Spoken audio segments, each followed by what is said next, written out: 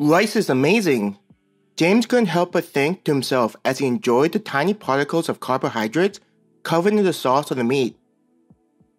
James didn't have much experience with eating rice until relatively recently, upon becoming an adventurer.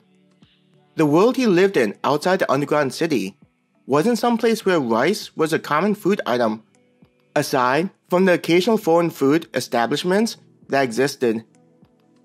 But even then, it was difficult to eat it due to his inability to afford the food while on the streets.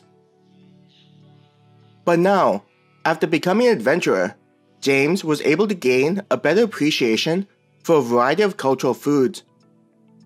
During the times when he wasn't in the simulation, he'd visit the numerous dining locations to try out the different foods. The Adventurers Guild inside the underground city was a cultural nexus. There were numerous cultures that were present due to the international presence that Star and Moon had, which trickled down into the underground city.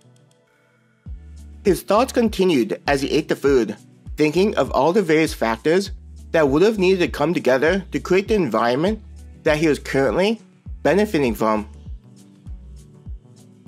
Deciding to grab what looked like a cabbage roll, James enjoyed the slight crunchiness of the wrap and the juices that exploded from inside. His eyes widened a little from the delicate spiciness that emerged. With each of the items that he tried, James felt lucky.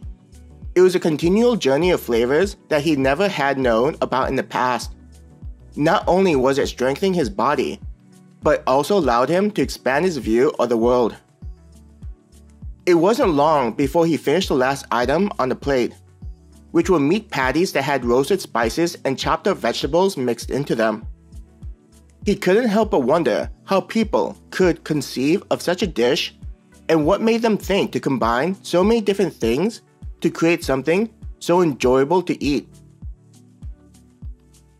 I feel like the culinary world is a world that I'll never fully comprehend. James sighed as he cleared his plate. He grabbed a piece of the bread and proceeded to use it as a sponge to mop up the juices and sauce still on the plate. Being able to eat it in such a manner was delightful. Maya giggled as she watched James continually grab more bread and turn the plate spotless. "I see that was good," Maya teased him. James felt his cheeks turn red as he blushed at Maya's comment.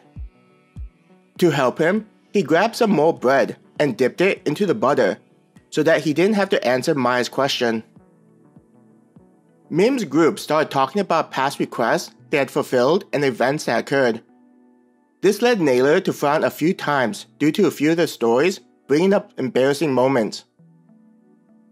"I still remember the look on your face when you realized that the monster had snuck up on you," Sam teased his companion.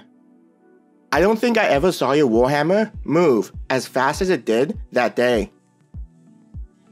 Instead of engaging in Sam's teasing, Naylor simply picked up one of the juice glasses and took a long sip.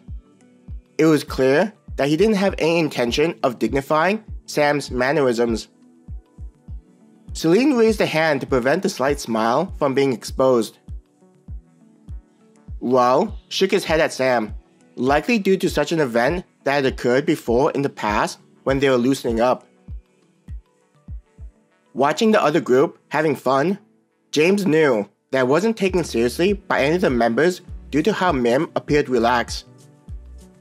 As the leader of the group, Mim would have a good understanding when jokes crossed the line and likely have stopped Sam from continuing, in order to maintain the healthy dynamic of the group. The fact that Mim didn't take any steps let James know that it wasn't unusual for them to tease one another.